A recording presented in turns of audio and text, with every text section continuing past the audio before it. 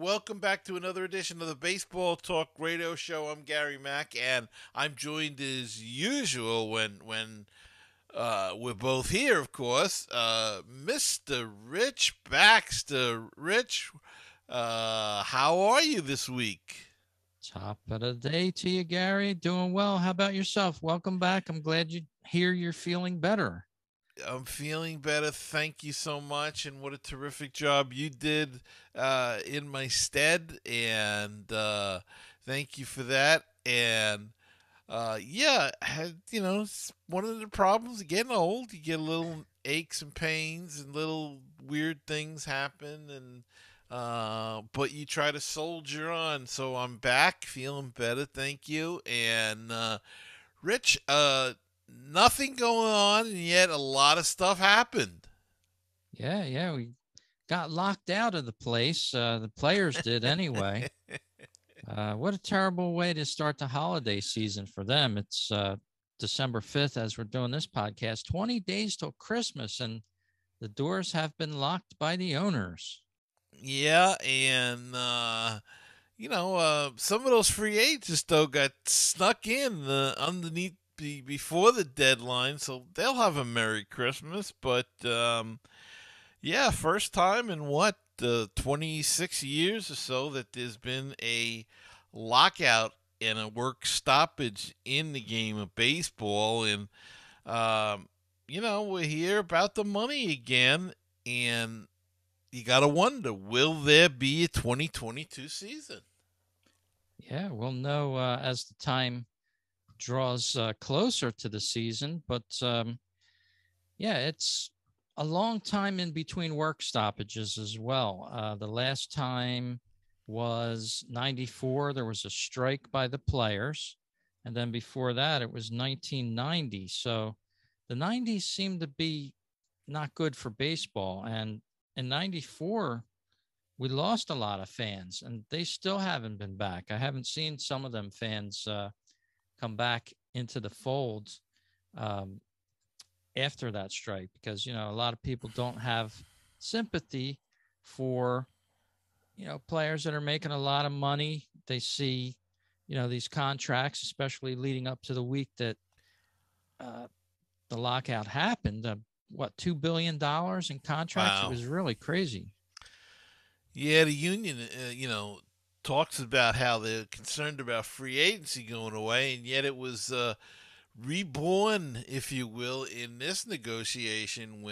Before this negotiation, when all of these free agent contracts were signed, and not cheesy ones either, I might add, and um, but that's the game. That's the market. And teams made quite a splash. Couple of teams. My Mets made quite a splash before the CBA expired, signing four free agents, like bang, bang, bang, bang, right in a row.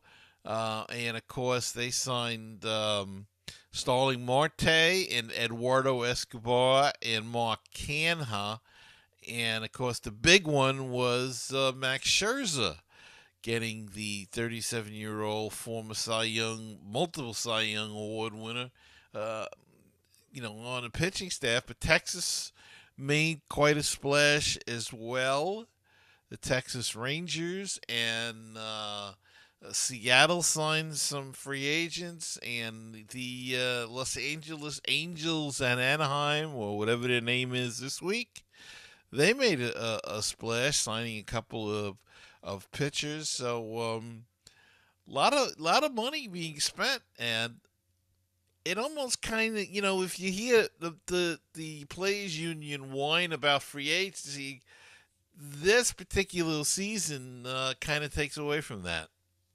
Yeah, and the overall average salary for the MLB player apparently went down. I'm not sure how much it went down to, but they're still available to go down to the grocery store, have a nice house, that sort of thing. So again, a lot of people aren't going to feel sorry for these guys that are playing a kids game, quote unquote, on the big stage and complaining about it. But as you said, Texas Rangers going hog wild. What, a $500 million on two players? They must be nuts. Well, know, it's the market, and either the market's going to fall out or it's going to keep going. And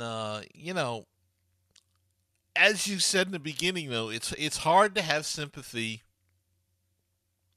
for really either side. You got billionaire owners and millionaire players arguing about money. But this time I don't know.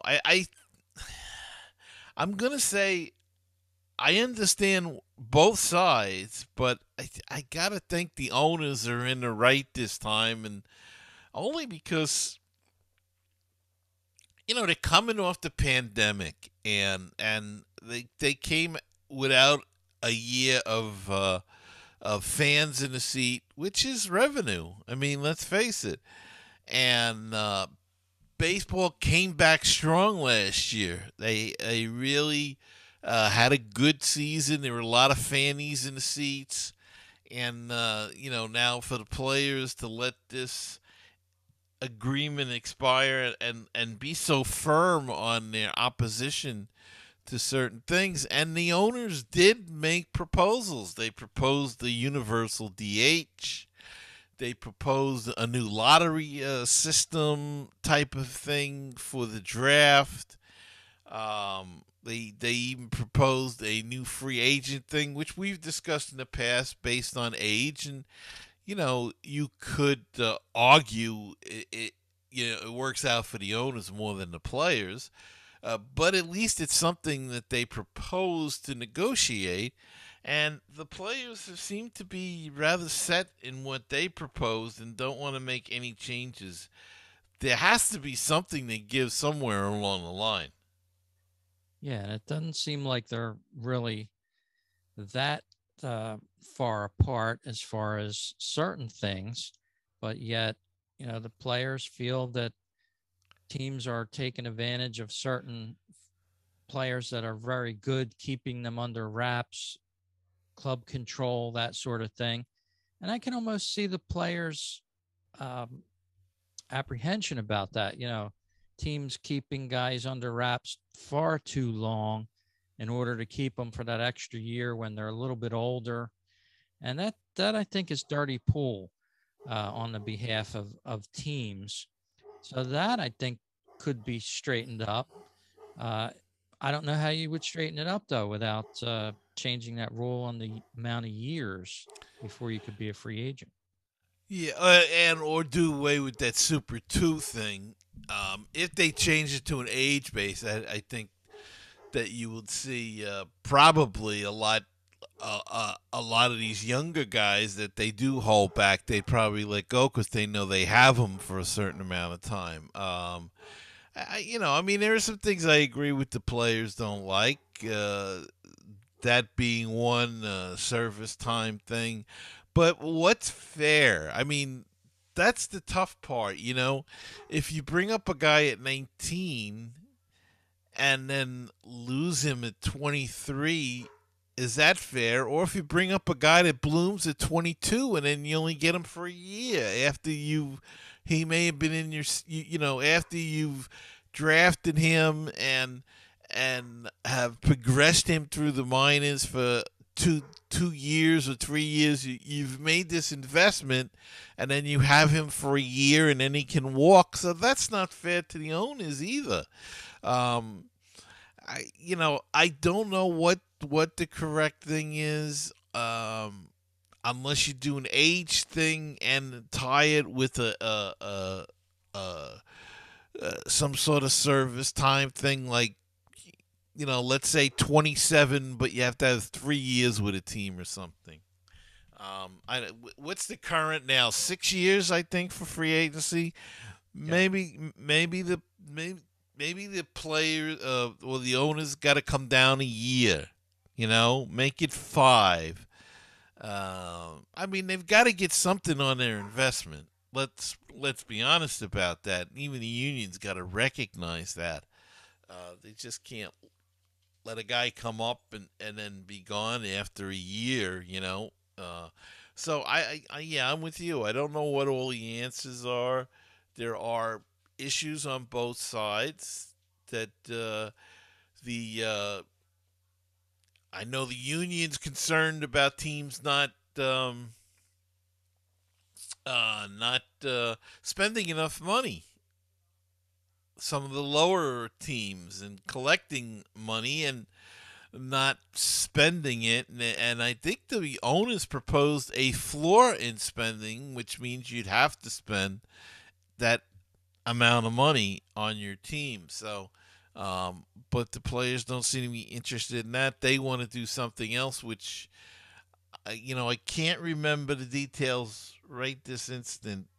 But it didn't sound like it was going to help that situation. It didn't help. Didn't sound like it was going to help the game. So, um, but I guess we wait and see what happens. While you know they're not even negotiation, they got to get something at the table.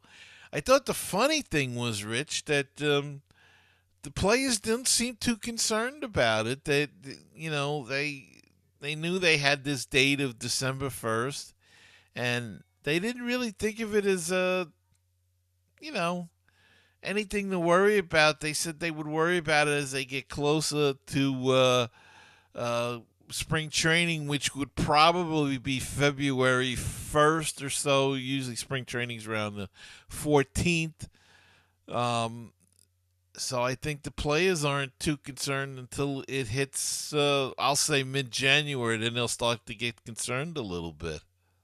Yeah, yeah. With that looming no paycheck type of situation, these guys have gone out and, bought things and live in big houses and have to pay for it. So when that happens, it's going to hit home pretty hard. So to get back to your comment about the attendance, I didn't read anything till now that you said about the attendance, but actually the attendance went down in 2021. A lot of fans grew grew away from the game a little bit. I don't know if they'll come back in 2022, but viewership was down. I said 30% over comparison of 2019, 33%. So it's a lot of fans that, for whatever reason, did not come back and watch baseball in the stadiums. I was one of them. I just didn't feel like going last year for whatever reason and stayed away. But, viewership was down as well, 10, 12% from 2019, a full season. Maybe Yeah. it's the COVID type of lingering cloud over some of these sports. And, baseball has to be careful. They don't want to lose even more fans. Well, I think you hit the nail on the head. I think it was uh, the reason they deemed it successful was that they did get as many people back as they were able to after not having anybody, and I think the numbers drop is because of COVID. I think there's a lot of people. I know I did not go to a game, and mostly because of COVID that I didn't want to take the chance.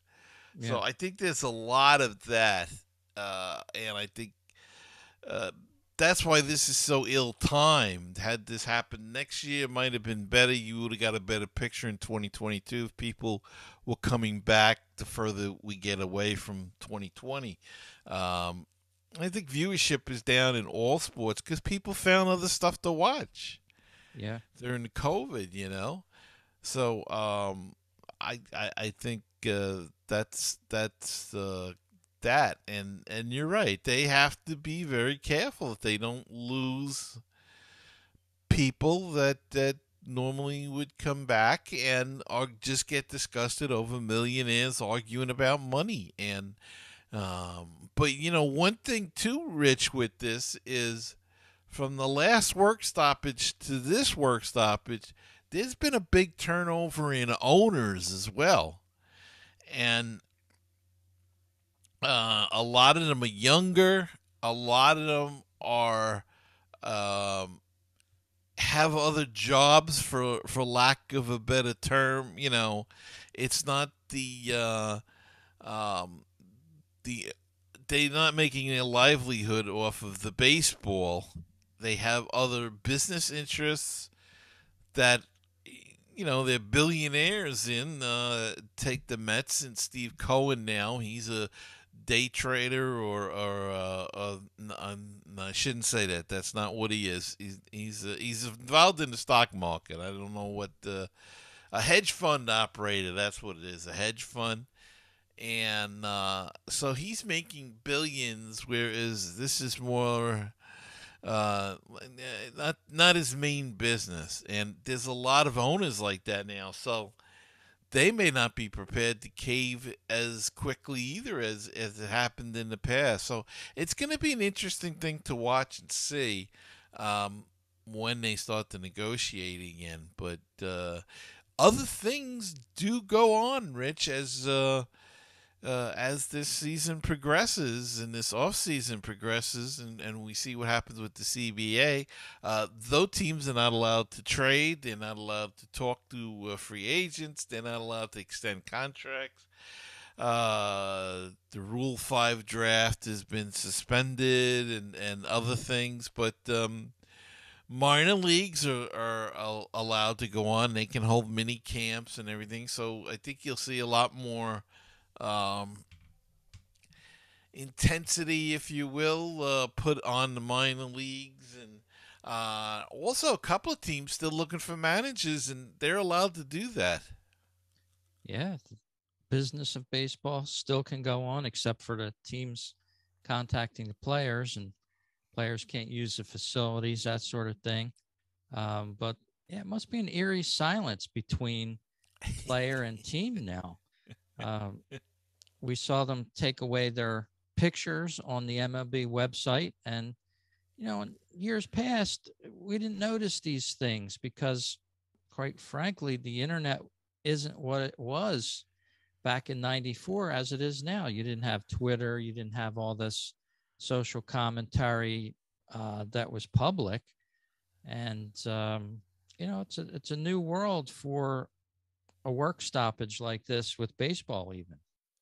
Yeah, so true. So true. And social media and all the other things have really made a difference in how things are reported, and all sorts of things. But we shall see, as things go on. And today, on December 5th, Rich, of course, is the uh, voting takes place for the Hall of Fame early baseball era committee and the Golden Days era committee will meet to vote on 10-player ballots. So um, tonight at 6 p.m. on MLB Network, we'll get the results of that. Here in New York, we are hoping that Gil Hodges gets a look see and finally gets into the Hall of Fame. But, um, you know, you don't know. The problem with this committee is I don't think there's anybody that played with some of these guys anymore on them, and that's a difficult thing. They're gonna want to get the guys that they played with. They think should be in it. Yeah, it's going to be interesting. And as you said, each individual city has guys that probably would make the Hall of Fame or should have made the Hall of Fame, but didn't. And in the Philadelphia area, it's Richie. God, I forgot his last name. Richie Allen, of course. Yeah. But yeah, they've been trumpeting his name all week on radio. Mike Schmidt making uh, the rounds, calling people that are going to be voting. And apparently the vote's already in. But John Heyman reporting on different guys that he would have voted for, things like that. So it'll be interesting to see who gets in. But, this is not like the regular Hall of Fame. This is a special committee. Um, that are going to vote this in. So it'll be interesting, but not like the big one, of course. Right, and that takes place, I think, in when is it, January? They announced that, and uh, lots of lots of candidates up for that award as well this year, and I think Alex Rodriguez might be one of them. So there'll be some interesting things to see on that ballot as we get to that. I'm just trying to see when that is the official date. They'll announce it. I think it says, let's see here, January 25th, 2022. Results. Yeah, it's in something like that. And it's interesting that there's some big names that are in their final year of eligibility, and who would have thought that, boy, are we getting old, or am I getting old? Barry Bonds, Roger Clemens, Kurt Schilling, Sammy Sosa are in their 10th and final year of BBWAA eligibility, which means they've been out 15 years already? Holy cow. That's a lot. Where First has the time timers. gone? Yeah, there'll be A Rod, as you said, will be a first timer. Mark Texiera, Jonathan Papelbon will be on there. Tim Lincecum, Ryan Howard, Prince Fielder, Carl Crawford. Some of those names. Interesting to see what happens with them. Jimmy Rollins. Yeah, I never thought of Jimmy Rollins as a Hall of Famer, but he did a lot during his career. How do you feel about Rollins in the Hall? I don't think he's got the stats, to be honest. A lot of these guys make the list because they, certain reasons, and um, Big Poppy's going to be on, so everybody's going to vote for him probably, even though he was a DH for most of his career, and there's been questions of him about steroids. So I think if he gets in, I think you've seen a trend that why aren't some of these other guys in, the Barry Bonds or Roger Clemens? Jimmy Rollins was in a nice player, but I don't know. I'm sorry, I don't think he's a Hall of Famer. 43 now. Geez, time is moving on. 43 years of age. He had one of those long careers, though, the 17-year career. Guys like Ryan Howard and other folks weren't brought up as early as Rollins, so they couldn't put those years in like Rollins did. Yeah, very true, very true. Um, but it's not about longevity. They keep telling us it's uh, that's the dichotomy, though, isn't it? Yeah. They say it's not about longevity. They get on Don Sutton. They used to get on. They used to call him a compiler because he hung around and put up numbers to get his 300 wins. Yeah. But then they'll turn around and say, well, he didn't have enough years at a certain level of play. So what is it? You can't have both. A guy like Sutton's gonna, if he can hang around, he can hang around. What's wrong with that? If a team's willing to pay him money and keep him around, and he's putting numbers together, what's the difference? I think. Yeah. Um, and he dominated and whatnot. I think the problem with a guy like Rollins is he never won an MVP. I think you should have to win an MVP. Well, I take that back because it's not. You can be a Hall of Fame player and it just doesn't work out where you get an MVP. But Now he did get it in oh, he '07. did get an MVP. Okay, so Yeah. I'll change that. And I He don't know. I just think his numbers aren't there. 264 lifetime average. He's got some numbers on baseball-reference.com. They have a Hall of Fame statistics type of thing that compares numbers that the players have with Hall of Mm-hmm. Famers. The thing that he's got going for him is he was a shortstop. And as you can see, similar batters here, some of these guys became Hall of Famers. Barry Yeah. Larkin, Roberto Alomar, Sandberg, um, Joe Morgan. So he's sort of on that edge, so to speak. You can look at these Right. numbers. Yeah. Um, Well, we'll see. he's very close. I mean, it would be good for him if he were to get it. I don't know. I don't know if you could consider him an Hall of Famer. I mean, certainly for the Phillies, he was aces over his career. It'll be interesting to see what happens with this vote this year.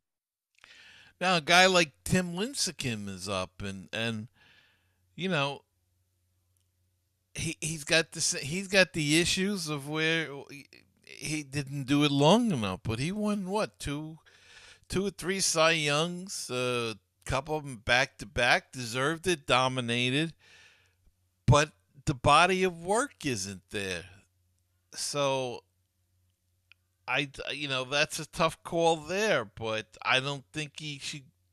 I don't think he gets in because of the body of work wasn't enough. I would have said that he was a definite Hall of Famer when he was in his prime, Yeah, he but certainly seemed like it. yeah, but the injuries came in and took hold, and and let's face it though, we're never gonna see a uh, a 300 game winner. I mean, that's going to be very rare. I mean, we played 10 years Yeah, and he had some, I don't know. I think because his last few years and he retired early, I guess, well, or he was forced to retire. I think that's going to hurt him. yeah. I don't Uh, think he was a good, very good pitcher, but I don't see him as a Hall of Famer. yeah, yeah, yeah. Now, a guy like Max Scherzer, and not because he's playing with the Mets now, but I think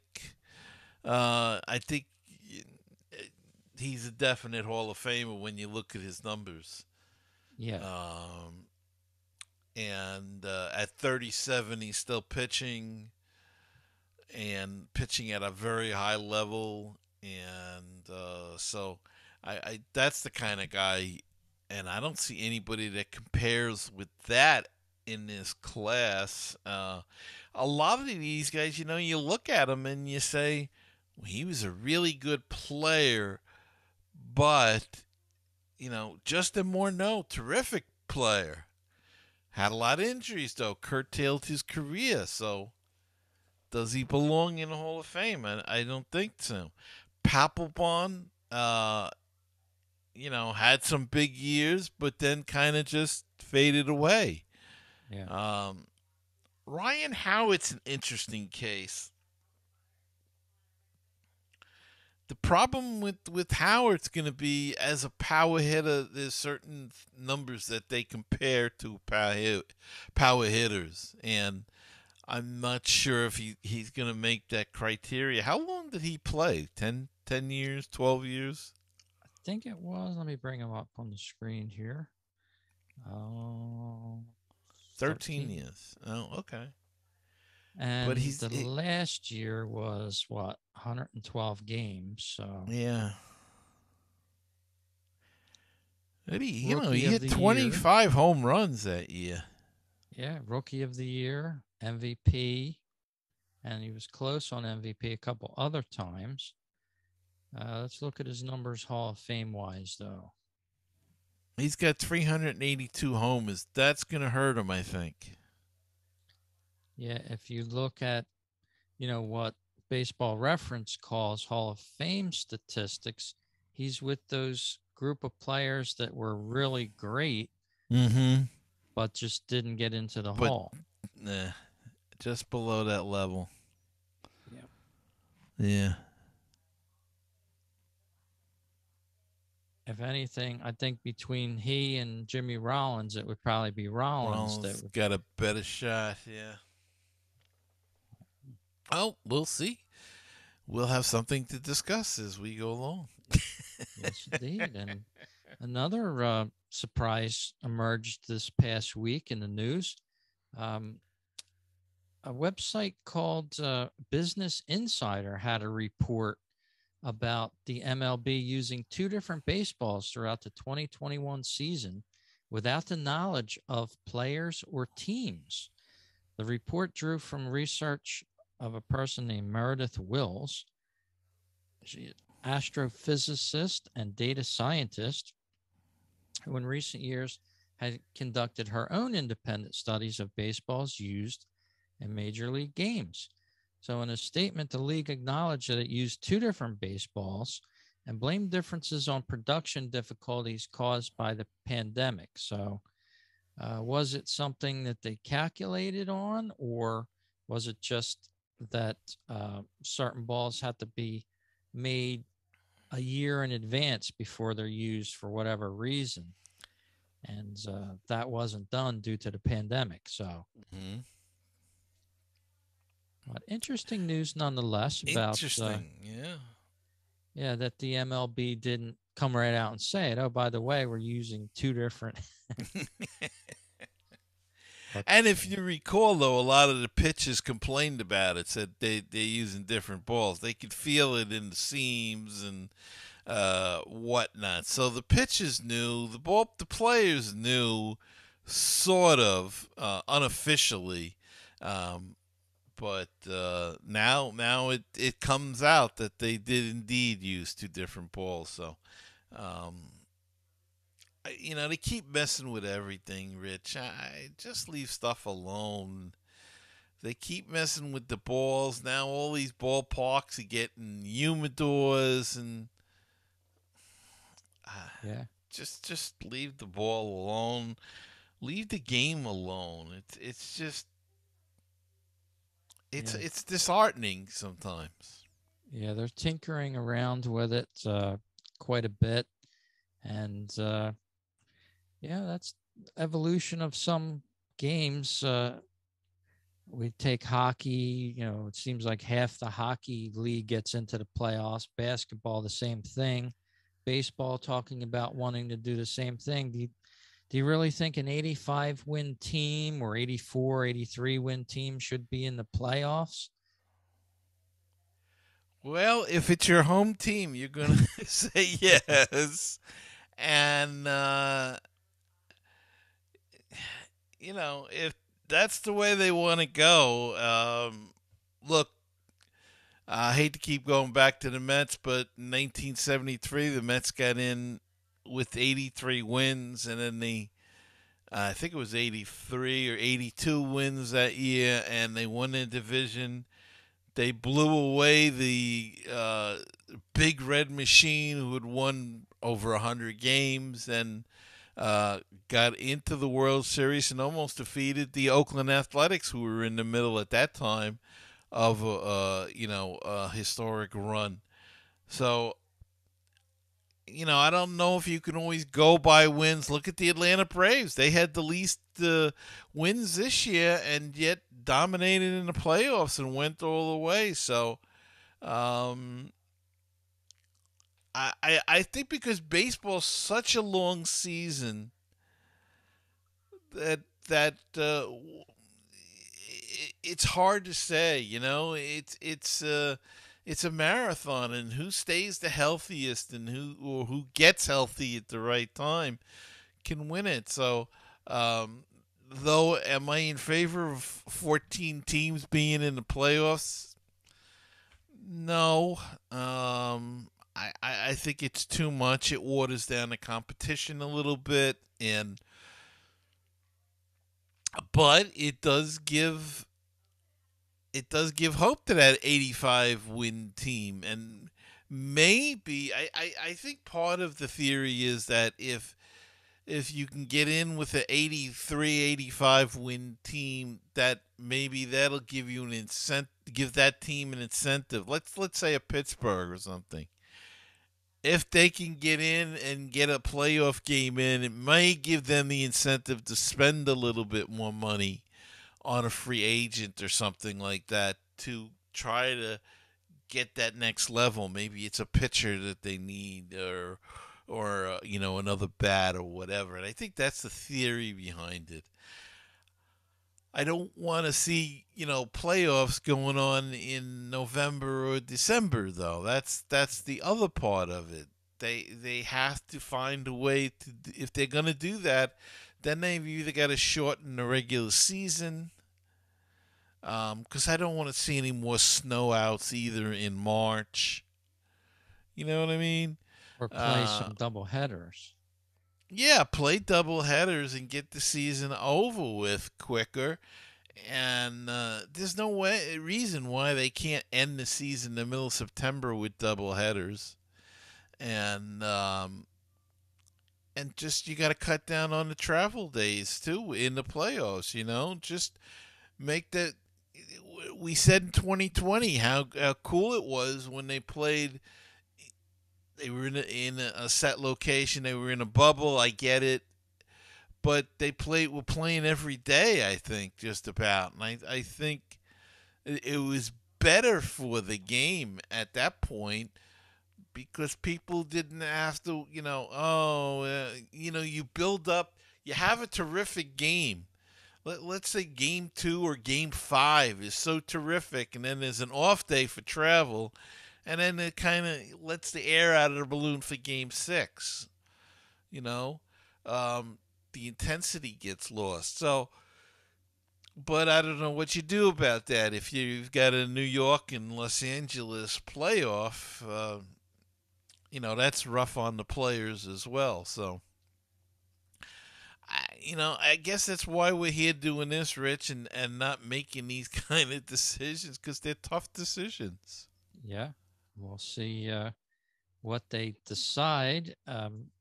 Hopefully soon, um, coming to an agreement. But hey, a name from the past surfaced up this past week as well. Daiseku Matsuzaka. I remember him when he was brought over from Japan, made a big Yeah. splash into the major leagues. Just retired from baseball after a 23-year career. That's a long, long career. Yeah, I think Um, that includes Japan, though. yeah, a lot of his career was in Japan. 41 years old, Yeah. uh, and he got a surprise by Ichiro, who came out unannounced and gave him a bouquet of flowers. It really made an impact on Matsuzaka there. Well, I don't know if Matsuzaka is going to make the Hall of Fame, but I think Ichiro will definitely be a Hall of Famer for in Cooperstown. I don't think there's any question about that. But yeah, I mean, pretty neat that he was there to for the his countryman's retirement. And Daisuke had some good years here in Boston as well, with the won some world championships. So 41, he'll have a nice career, nice life in Japan. Home in Japan, he'll probably, if he wants to, go over to coach, or who knows. But congratulations on his retirement. Yeah, one of those big names in Japanese baseball. Of course, Ichiro as well. Yeah, I think he's going to be an instant Hall of Famer for sure. And it'll be interesting to see that Hall of Fame vote this year. There's a lot of new names in there, a lot of old names, like you said, that are going to be going by the wayside too. And we'll see what happens with that. Yeah, we Yeah. certainly will. Kurt Schilling, I think, should be in the Hall of Fame. Um, as much as I'm against Bonds and Clemens and what they did, but it's getting to the point They're they going to played give in in. an. Well, I mean, I think the argument right there is you got a pitcher and a home run hitter, and they both got tainted by steroids. So if they're both tainted, that means you don't know what pitchers were doing it and what hitters were doing it. So if everybody was doing it, or 9/10 of the people, or 80% of the people were doing it, then it almost was, you know, I don't want to say it was a level playing field, but if if pitchers were doing it and hitters were doing it, then I Uh, think you I think you got to let them in. I think, and I was adamant against it, but you I know, yeah, I still say you can't do it. I mean, there's artificial strength going on, extended careers going on, um, illegally. I I yes, just I just don't see how you could vote them in when they had the advantage, even though, like you said, it was kind of widespread. You got so many names, though. Are you going to vote them all in, or does half of them get in? McGuire, uh, the Rocket, uh, all these guys that are implicated in this, and do they all get in, or do they all not get in? I Then think you have to look at, Clemens was a Hall of Famer before he got involved in all of this stuff, as far as we know. Bonds was heading to the Hall of Fame before he got involved in this stuff. Uh, Sammy Sosa wasn't. I don't. He didn't have that kind of career. His career took off, and though one could make the argument that him and McGuire saved baseball after the last lockout with their pennant, in their home run races.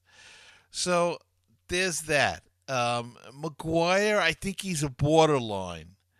But I think if you look at a guy like Clemens and you look at a guy like Bonds, they were great ball players before all of this stuff came out, and there was no indication. Nobody's ever said that they did this at a young age.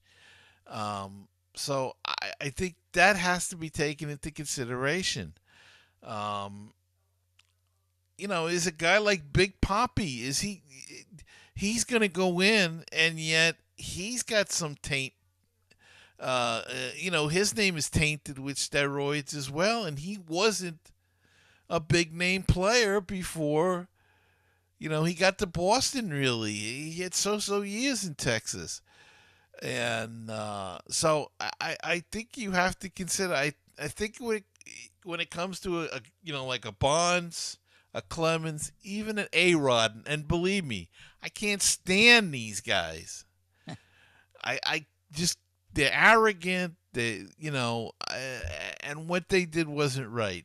But again, what's performance enhancing? It's so tough to define nowadays, because you could make the argument that Tylenol is performance enhancing. If a guy's got a bad headache and he takes a couple of Tylenol and the headache goes away, is that considered performance enhancing? Um, is a Blue Emu rub, is that, a guy's got a sore knee and he rubs it on? Is a Whirlpool considered performance enhancing because it helps loosen up your muscles or whatever? I just, and I know that's just, it's all a stretch. I get it. It's not as bad as what what these guys did. But for Pete's sake, you turn on the TV and you can buy human growth hormone, not in the amounts or the probably the the dosage that these guys did. But you got Frank Thomas, the big hurt, advertising for Nugenics or whatever they call it on TV with Doug Flutie, and it's essentially human growth hormone in smaller doses, but it's the same thing, you know. And so I I just think the world's gone so nuts with everything that it's time to open it up and let him in. And but Pete Rose should be in as well. Yeah. The all-time hit leader. I mean, if you're gonna, have DraftKings commercials during your ball game the whole time, and then in a pregame show have things sponsored by DraftKings, and give out odds of the game or certain players picking, who's gonna make some money for you during this game, then